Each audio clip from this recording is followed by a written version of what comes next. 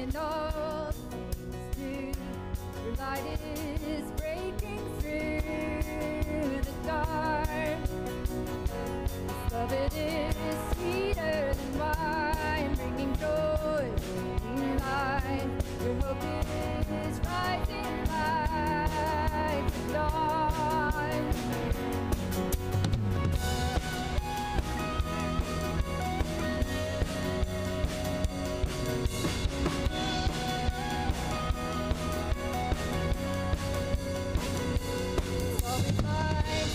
Time with you, making all things new.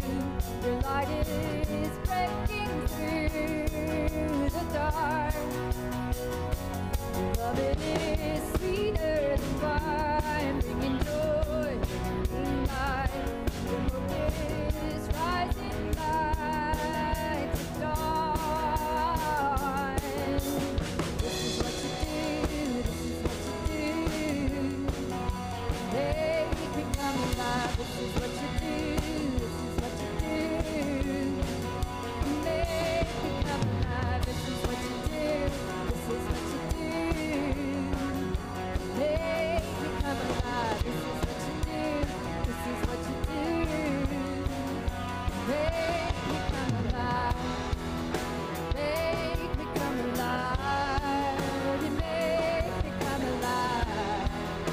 Make me come alive. You make me come alive. Make me come alive. You make me come alive. Make me come alive.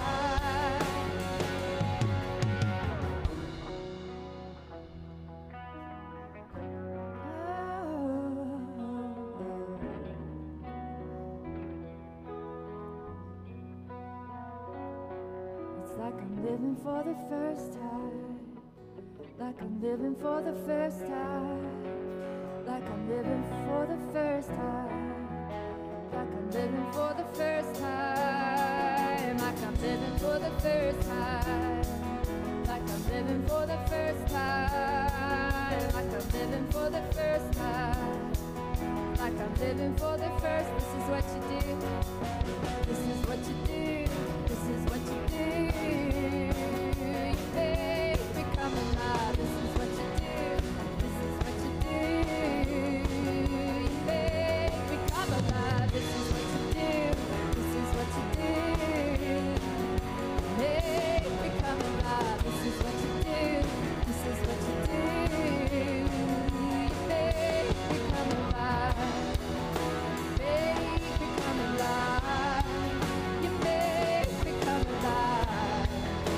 Make me come alive. You make me come alive. Make me come alive. You make me come alive. Make me come alive. It's like I'm living for the first time. Like I'm living for the first time. Like I'm living for the first time. Like I'm living for the first time. Like I'm living for the first time. Like I'm living for the first time. Like I'm living for the first time. Like I'm living for the first time. Yeah. Hey, welcome everybody. Welcome to Restoration. So glad to have you on this beautiful Sunday morning. Nice and cool outside here in Central Texas. Hey, but it's great to be in the house of God and worshiping together.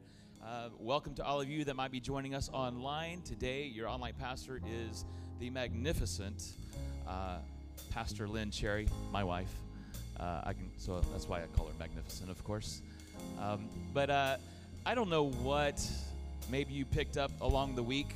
You know, sometimes as our weeks go along, we seem to have things just kind of attached to us that maybe weigh us down a little bit. And whether it's something going on in your family or the job or political system, there's there's no lack of things to be concerned about.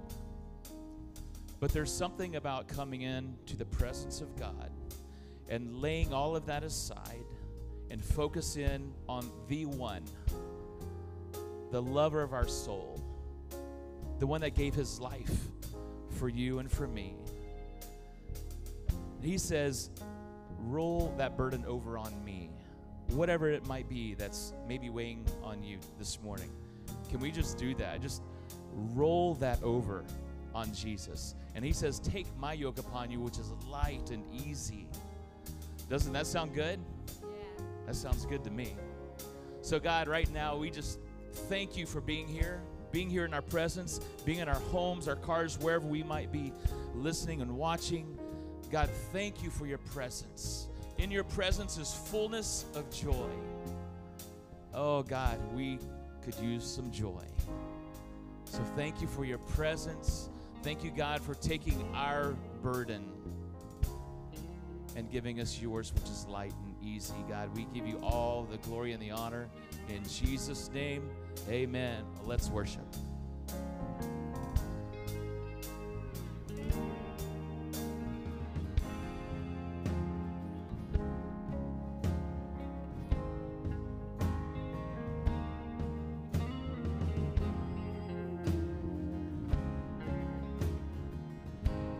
God of Abraham, God of Abraham, you're the God of covenant and faithful promises. Time and time again, you have proven you'll do just what you say. Though the storms may come and the winds may blow, I remain steadfast and let my heart learn when you speak a word, it will come to pass. Great is your faithfulness to me. Great is your faithfulness to me. From the rising sun to the setting same, I will praise your name. Great is your faithfulness to me.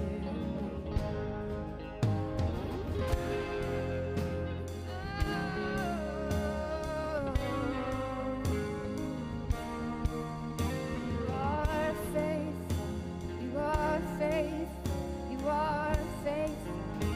Verse 2. God from age to age, though the earth may pass away, your word remains the same. History can prove there's nothing you can't do. You are faithful and true.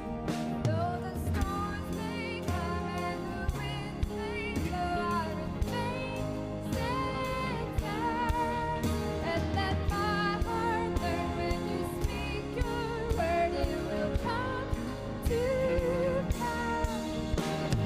Great is your faithfulness to me. Great is your faithfulness to me. From the rising sun to the setting same, I will praise your name. Great is your faithfulness to me.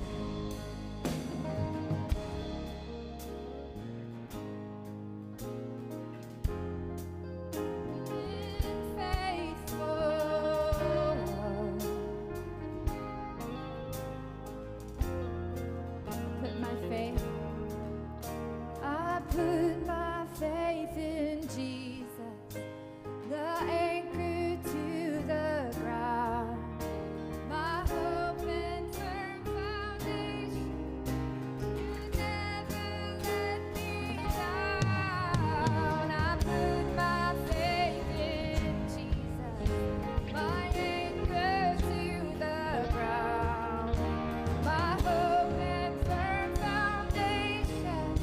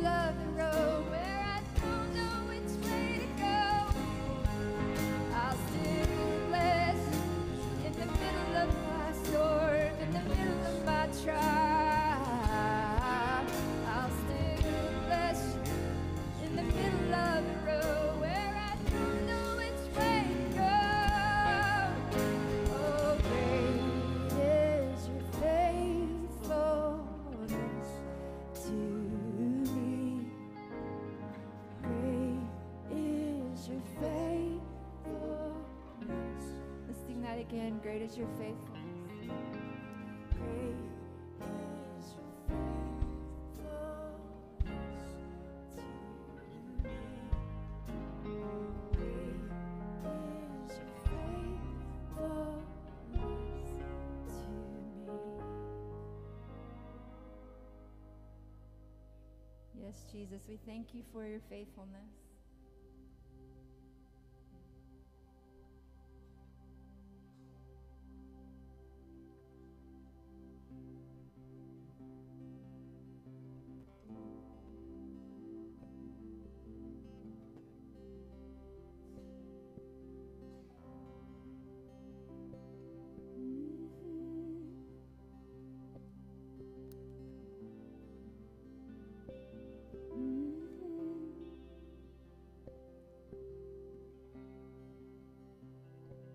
I fall down upon the ground, press my face against the earth, till my heart it rises over my head.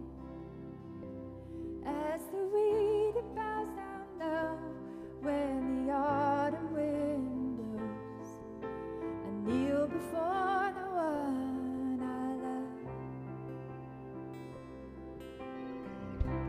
Find me grateful, find me faithful, find me on my knees.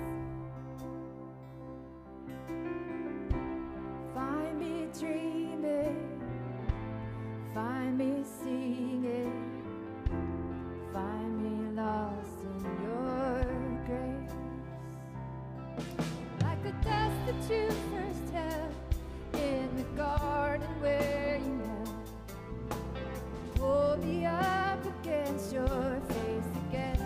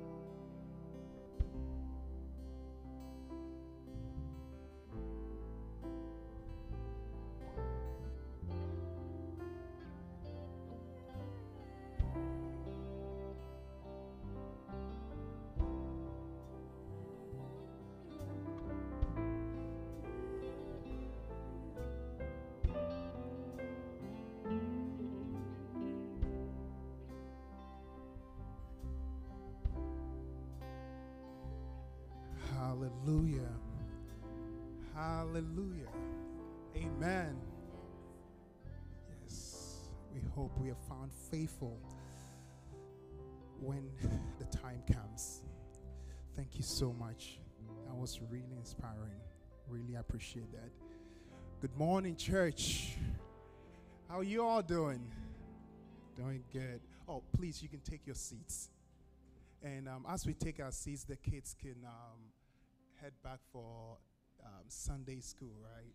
And the youth could also join their pastor out there, the youth pastor. Oh, okay, never mind. We're all in here today, right? Yes, okay. All the youth are in here. But the kids are going, yes, definitely. The kids are going, but the youth are going to stay.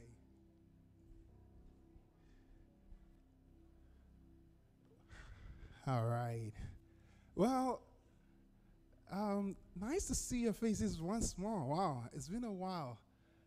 Yeah, please turn to someone and tell them welcome. Welcome. Welcome to Restoration. Yeah. Good, good. So, you know what? Looking through life, right? There's a lot to be seen. And I've come to realize that I love company. There's nothing like good company. And why do I say this? And why do I feel that? I feel that because I think it's in my DNA. Because in Genesis 2:18, right? After God creating Adam, I looked at this poor guy and was like, nah, it's not good for man to be alone, right? Yeah. And even if you go a little back to Genesis 1:26, right? God created us in his image. This God the Father, the Son, and the Holy Spirit, Trinity in one. God is not alone. He's got company. He also made us to have company. We were created to dwell in a community. We were created to need fellowship. So every human being on earth has that kind of thing in their DNA. No matter what you do, you will seek company. So when people come to church, when people try to seek for positive company, please let's extend the hand of fellowship to them. I know sometimes it might be difficult because of our past experience, but please try to extend the hand of fellowship. Because if we don't, they will find it elsewhere. They might find it in gym membership, because I know some people do that. Maybe after work drinking, a golf club, somewhere. They might find it somewhere because in our DNA, we are wired to coexist, to live in a community. So when people come out here, please, let's extend a hand of fellowship to them. You never know. You are the only person he might have to hug the whole week. So just give a hug, a handshake, right? Just say hi and let someone feel like they are welcomed. Because they are in the Father's house. We are God's little minions down here. So we get to do his work for him, right? So please, don't hold your hug, don't hold your handshake, don't hold your hello. Just extend a hand of fellowship unto others, okay? All right. As we do that, there are other ways we could also do that. And Restoration has been engaging in all those things to help foster that. We can do that through finances. So there are 3 ways we can give: through regular cash, there are envelopes back there we could use, through the Church Center app, and also the Zelle banking system that you could do through your bank. So please, it's time to give. Please, let's take a few minutes to pray on our offering, if we may. Let's pray.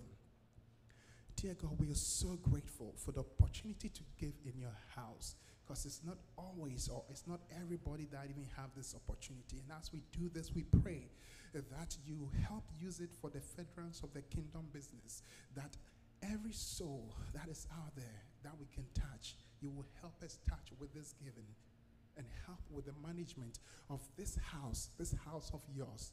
And we pray as we give that you will use it as an opportunity to bless our families, to bless our friends, and to grant us the resources we need to extend the hand of fellowship unto others when the opportunity arises.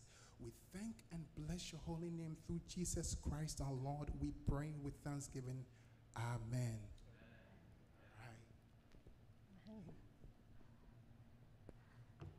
Amen. Good morning, everybody.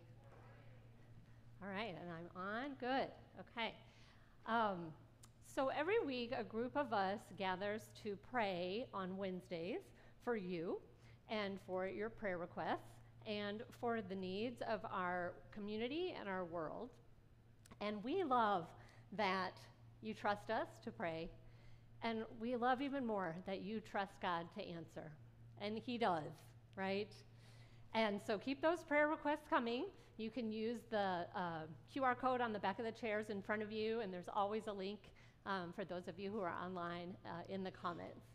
And so Lockie is part of our prayer group, and she often shares at the beginning a scripture or a quote or a thought to get us started.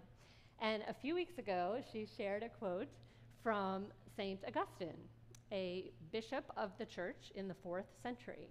And he said, "Trust the past to God's mercy, trust the present to God's love, and trust the future to God's providence."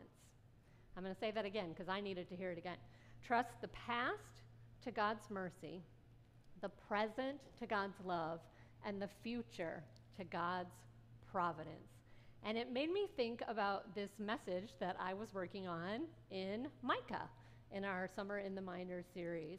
And it made me think too that God has our past, our present, and our future. He takes care of it all. And God has a timeline.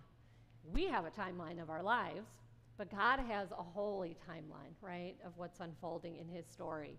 And the holy timeline is not one where we know exactly what's going to happen when, but we can look back and we can see God's faithfulness and His trustworthiness. We can trust Him with our past, our present, and our future. God does what He says He will do, and we can count on that. I see heads shaking, and act accordingly to that, right? And it's hard not to act according to our own will, our own desires, if we don't regularly take a step back and look at that big picture.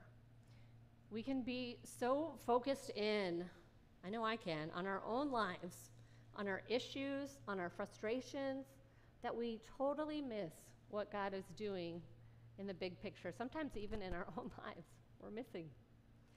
So let's look at this holy timeline of past, present, and future with regards to Micah and Jesus and us. We need to get some perspective, as did the people of Micah's time. So let's go back in the timeline. Micah was a prophet during the reigns of Jotham, Ahaz, and Hezekiah, kings of Judah. And this was during 742 to 687 BC. Micah was from Moresheth, a Judean village near Gath on the border of Philistia. It was about 20 miles southwest of Jerusalem. Okay, so Jerusalem to Moresheth was like Austin to Kyle, Texas. And Micah lived at the same time as Isaiah and Hosea. Jeremiah came about 60 years later, but he actually quoted Micah quite a bit. Micah's message was mainly for Judah, the southern kingdom, but also for Israel, the northern kingdom. He told them that both kingdoms were headed for destruction. Sin was rampant. Idols were set up everywhere. People would covet what didn't belong to them and seize it. If they wanted it, they took it. And King Ahaz not only set up pagan idols everywhere, but he even eventually nailed the temple door shut. Can you imagine if the doors to our church were nailed shut? Micah looked around and he saw corruption, bribery, idolatry, hate, injustice, pride. Society was falling apart. God's people were falling apart. And Micah knew what was going to happen. And no one was listening to him. They didn't believe him. And can you imagine how he felt? Maybe you felt that way before, not listened to. Micah wanted the people to hear what God was saying, to repent and head in the right direction. But they didn't want to listen, and Micah says they only wanted prophets who would tell them what they wanted to hear. The people wanted to stay comfortable and not be accused of wrongdoing, even if it meant they were lying to themselves. Now, I admit, I relate to this. Sadly, I've done this many, many times, getting stuck with that wrong goal of present comfort. It can go way past self-care and into the use of an idol to lie to oneself or sometimes others. It might be due to valid trauma that's been done from the past, done by others or to ourselves. We cover up and pretend that everything's okay. Drinking, eating, shopping, social media, gaming, so many things in our society that can become idols and become like headphones to just block out life, dealing with life and dealing with sin. Sadly, I do relate. Anyone with me on that? And are these idols like false prophets telling us what we want to hear? The false prophets in Micah's time were willing to take money or goods for their falsely comforting words. And the people didn't have perspective. They weren't thinking about the prophets from the past and how they spoke truth, and they sure weren't thinking about the possible future. In the present, they just wanted to do what they wanted to do. Well, let's look at the first part of our St. Augustine quote again. We can trust the past to God's mercy. Thankfully, that is so true. God has always been merciful to his people. Now, that doesn't mean that there aren't consequences like the ones that Micah was forewarning about. But another way we can build our trust in God so that we don't mess up and need his mercy so often is by looking at the past and seeing that God does what he says he will do, right? Let's look back and see that Micah's prophecies were from God. They came true. Micah said Samaria in the northern kingdom, Israel, would fall, and it did, to the Assyrians. Actually happened during Micah's lifetime. Micah said Jerusalem in the southern kingdom, Judah, would fall, and people would be carried into exile to Babylon. It happened. And Babylon wasn't even a powerful empire at the time that Micah said this. Micah said there would be a time of darkness with no prophets and no visions. And there was. After Malachi, there were no prophets for 400 years until John the Baptist. Micah said God would gather a remnant of people to work with God and return to the land after the exile. God did it. Micah said the Messiah would be born in Bethlehem. He said this hundreds of years before Jesus was born in Bethlehem. And Micah said he will shepherd his flock and he will be their peace.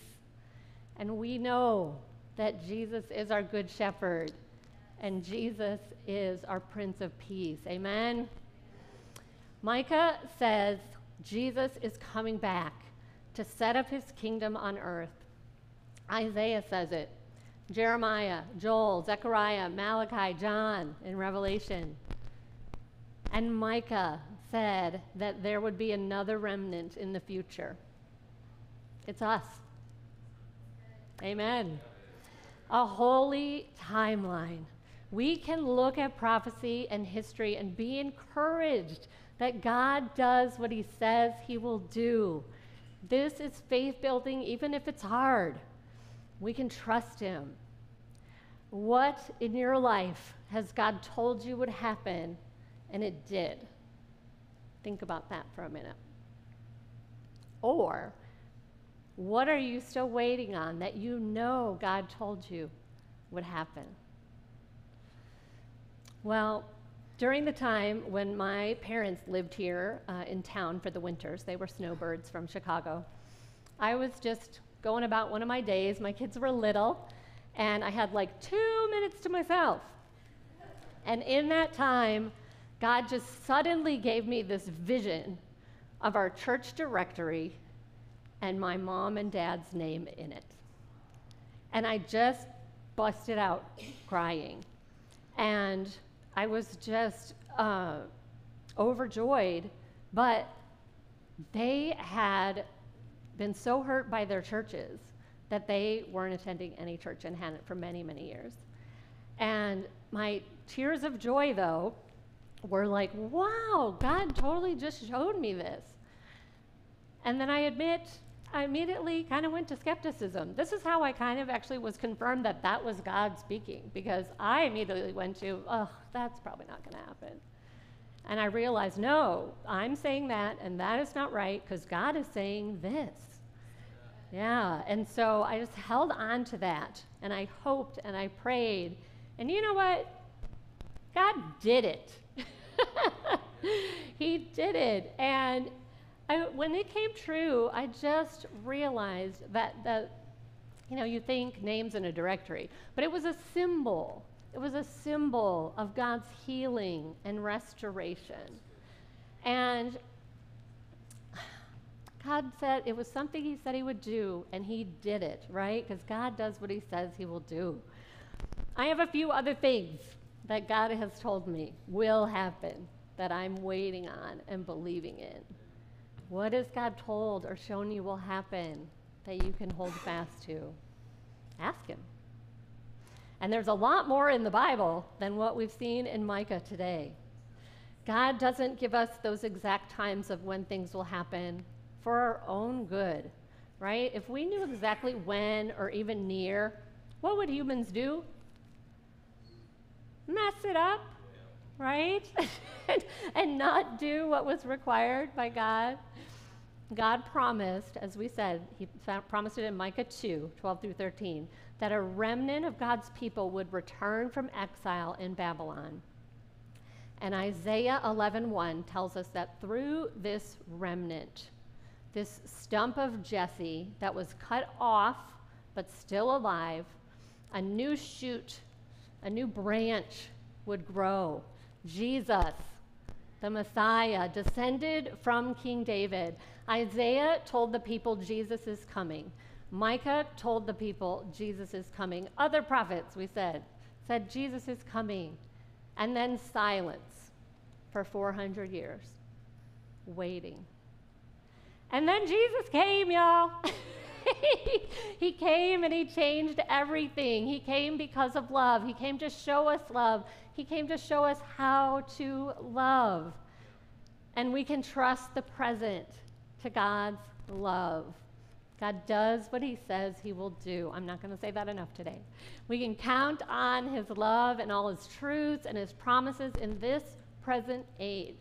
He gives us, his people, the present day remnant, he gives us all that we need to do what we're called to do. What is required of us? God tells us in Micah 6:8. If you know Micah, you knew this was coming. He has shown you what is good, and what does the Lord require of you? To act justly, to love mercy, and to walk humbly with your God. Act justly. We are to do the right thing, to be fair and honest, to not make excuses, to have eyes to see like Jesus and be willing to act. Act. Not just believe, but act. Paul tells us in Philippians 2:12, he says, work hard to show the results of your having salvation. We don't have to work for our salvation. It's a gift. But when we have it, work hard to show the results of having it. obeying God with deep reverence. And James tells us in chapter 1, verse 22, don't just listen to God's word, but do what it says.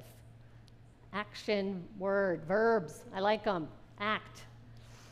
We are not in the business of self-preservation, our own wants or just creating our worldly lifestyle. We're not even in the business of country preservation. We are followers of Jesus, and we are in the business of people preservation, especially those who are victims of injustice, the hurting, the oppressed, and the alone. We are to do something. The problem may seem too big to tackle, and it probably is to tackle alone, but Jesus can multiply our efforts like he did with the fish and the loaves. He's a multiplying God. And we have been hearing to do something a lot lately. We've been hearing it from our pastors, from our other speakers. God is speaking. When you hear it from a lot of places and a lot of people, this is not something that we all talked about. It's just coming up because God is speaking. And I think we should listen and act, right? Pastor Tony Evans says, care enough to be an encourager. One person can't care for everybody, but one person can care for somebody. One person can care for somebody. What else is required of us? To love mercy. When I think about mercy, I think about forgiveness. And if we love mercy, we will love to forgive. Love to forgive. Anybody having the same thought I did when this came out? Who loves to forgive? Gosh, I think we often love getting even more, or seeking revenge, or seeing bad things happen to the person who hurt us and feeling good about it. Ugh. Sorry, God. Sorry. He says, show mercy to those who wrong you or wrong those you love. Doesn't mean they can keep wronging you. Doesn't mean you need to stay in that place, that situation. But we are to forgive and to love being merciful. I wonder if God loves to have mercy on us and forgive us. I believe he does. And after writing this a few weeks ago, I've been working on loving mercy, on loving to forgive, and it is a challenge. But I'm thankful for that challenge that God gives me and how he helps me grow. Thank you, God. So next, walk humbly with your God. Not just walk humbly, not just walk humbly with God. Walk humbly with your God, a close together relationship with him. I love Psalm 95:7. This jumped out at me many years ago, and I just love to say it. Psalm 95:7 says, you are our God, and we are your people. You are our God, and we are your people. Listen when I say, you are my God, and I am your daughter. Do you feel that connection in saying those words? Try it yourself.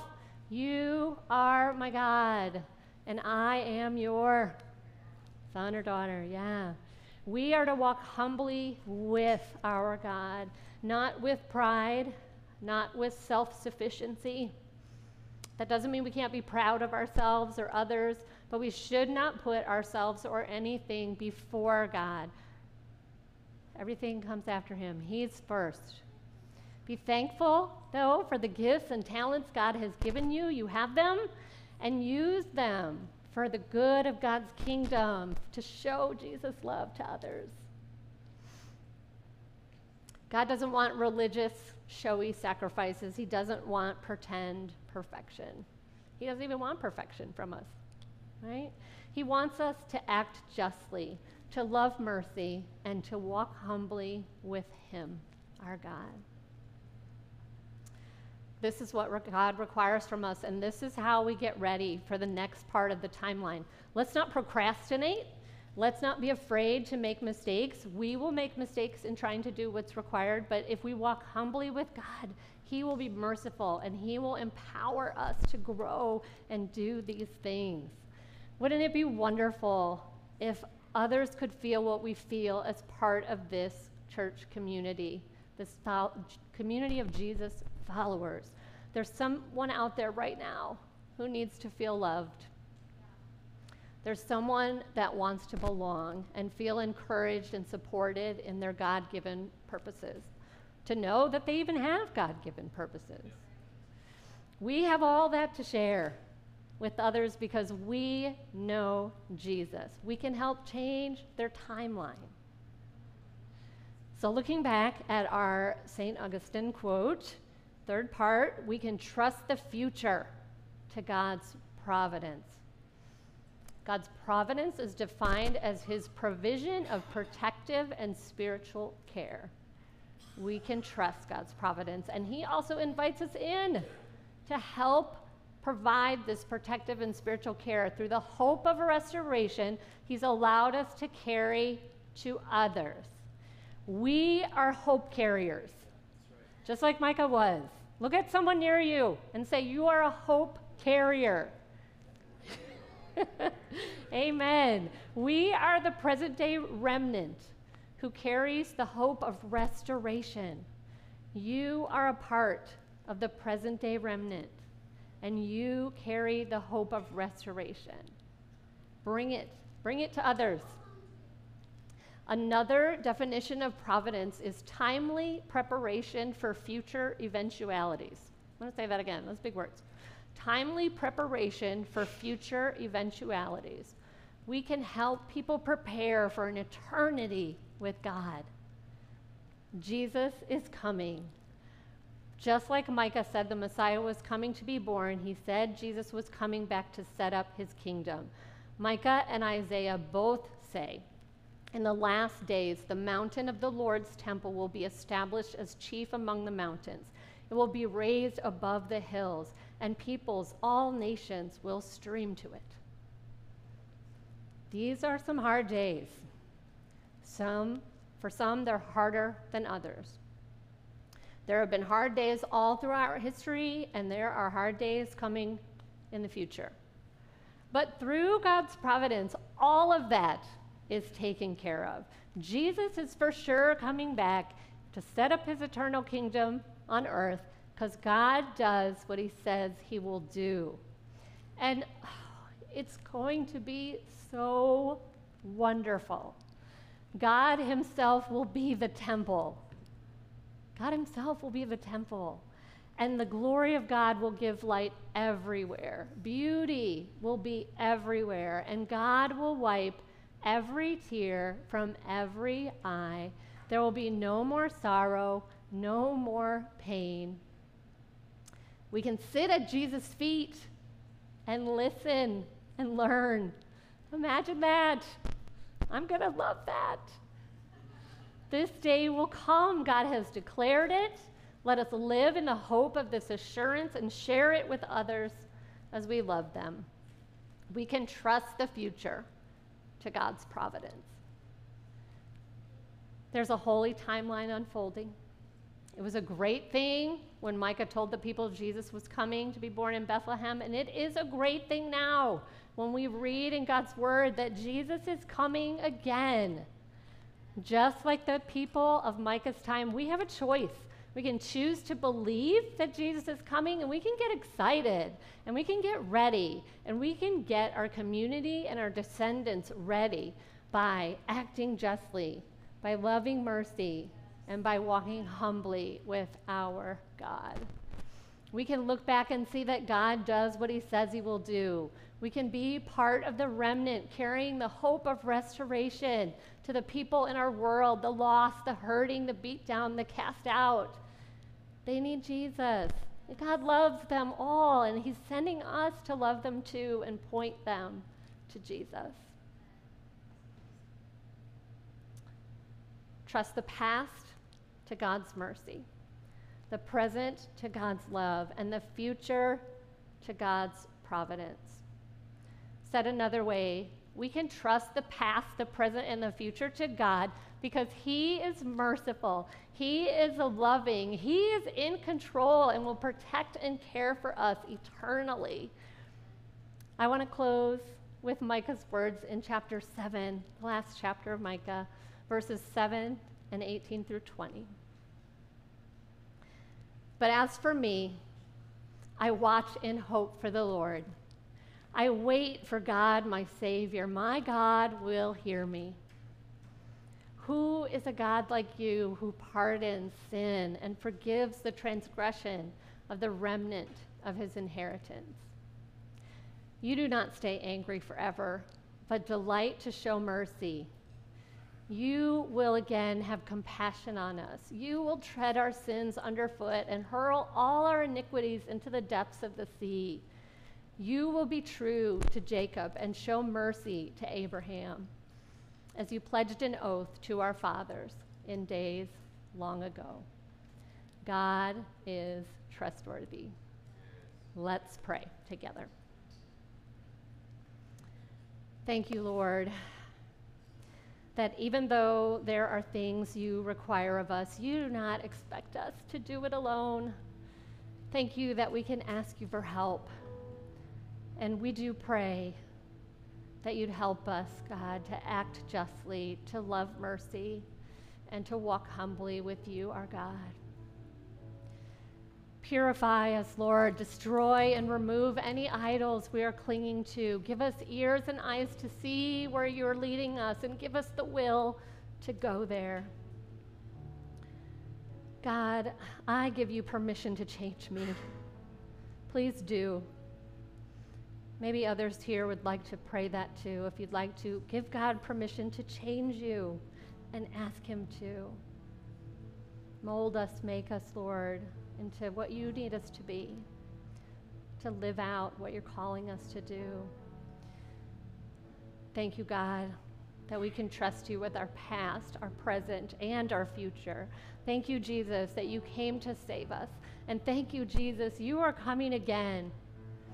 We pray to stay strong and focused as we carry your hope of restoration to others until you return, Lord Jesus. We pray this in your mighty and holy name. Amen.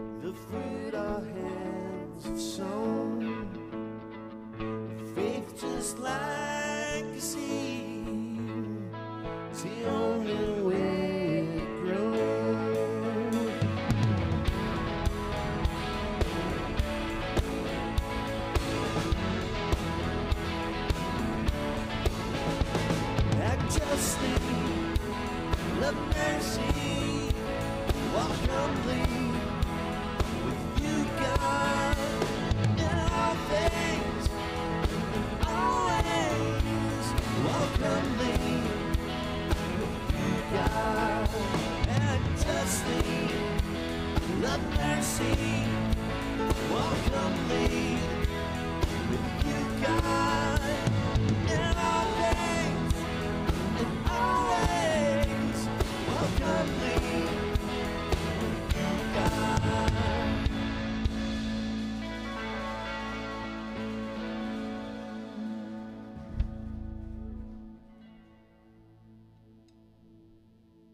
I'm on. Hey, let's give it up for Charla and Eric and the team. Thank you guys for leading us today. And what was that? Was that message from Nancy great? Yeah, you may be seated because I have some opportunities to share with you. Baptisms, water baptisms coming up August 14th.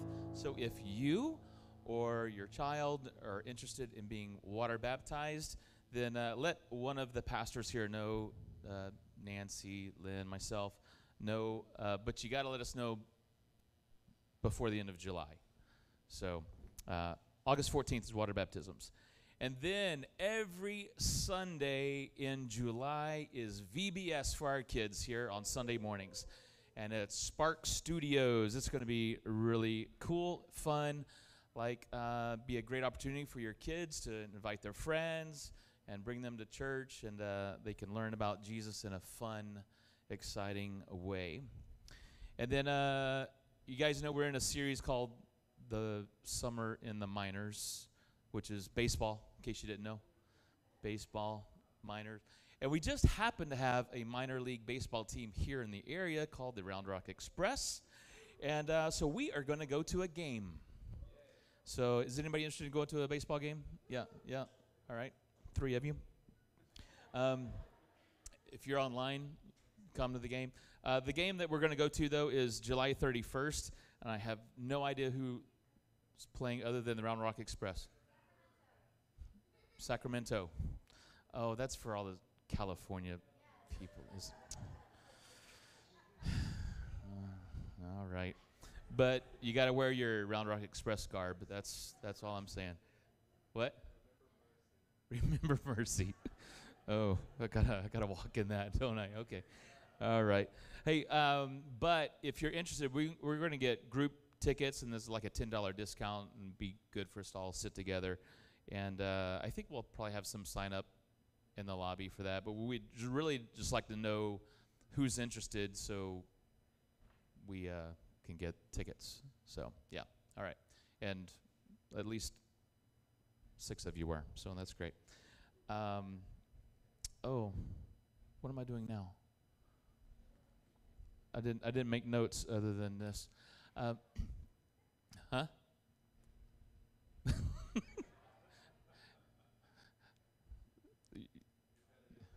Yes, and I'm trying to figure out what Nancy's telling me, though. Is this like yeah, say goodbye to the online audience. Yeah, it's like this is family, right? I like to think this is just our living room. We're just kind of gathering together and get together in our living room. It keeps it comfortable. Listen, I think this week, kind of started the morning with, let's lay everything aside and let's just focus on Jesus, and which is what we've been doing for the past hour. But then taking the message that Nancy shared with us and living that out, and walking close with Jesus every day. And last night at the men's barbecue, which was great. Men, you missed it. It was a great barbecue, and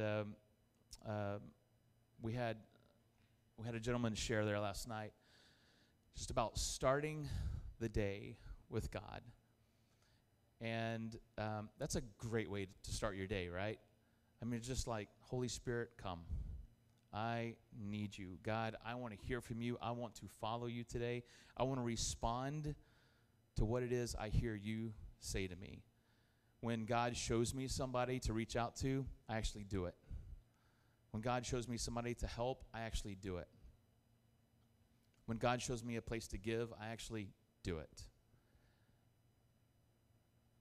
So I just encourage you all week, let's live that way. Let's wake up in the morning. God, lead me. Show me. Is that a deal? Yeah. Amen. Well, Father, I thank you for this day. Thank you, God, that you are equipping us. Thank you for your Holy Spirit that is our helper, our teacher, our guide. Lead us into all truth. We thank you, Father, for showing us people to reach out to, people to love well this week. In Jesus' name, amen. So we'll say goodbye to our online audience. We love you. We're going to stick around here in the room and for a time of prayer. Can I get house lights? So, any prayer requests in the room or praise reports? Let's hear what God's doing too.